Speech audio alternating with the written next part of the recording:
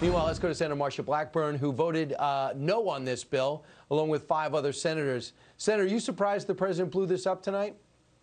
I am really not surprised. You know, we have worked for months on targeted relief that would meet the needs of the American people. And I talked to Tennesseans, and they want relief for small businesses, a plus up in unemployment, money for schools. They want to get back to work. They want to get children back to school. They need liability protection, which is not in this bill. And I think the president looked at what finally got cobbled together and said, hey, wait a minute, you've got all this money that is going to give money to illegal aliens in the country. It's going to give them money retroactively. And you're spending money with Pakistan, higher ed in Egypt, renewable energy in Africa, but your money is not going to the right places, and it's not helping people that need relief. And I am not surprised at all.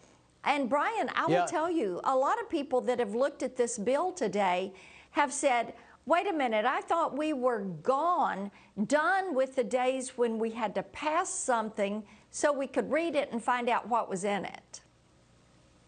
The appropriations bills, they say were something you guys could have visited, but it was you only had a matter of hours to go through 6,000 pages. Right. Senator Blackburn, so do you expect to stay now through Christmas? Because a lot of the stuff you were describing, and we'll run through some of it, if you could just pop it up in terms of foreign aid, the Pakistani gender diversity stuff. We have some of the other examples include the Egyptian army giving them money to buy material from Russia, $86 million to Cambodia, $130 million to Nepal. Ukraine gets a whole boatload of money. That must really stick in his craw. Also, why are we funding the Smithsonian? Again, it's still closed. The Kennedy Center, $40 million. You're right. It's still closed. So all this stuff just went into the president's face. Dan Scavino tweeted something out earlier, his key aide, and then the president knocked it out of the park. So I wonder what's going to happen next. It's embarrassing. Final thought? People want to see help coming to people that have been adversely impacted by COVID-19.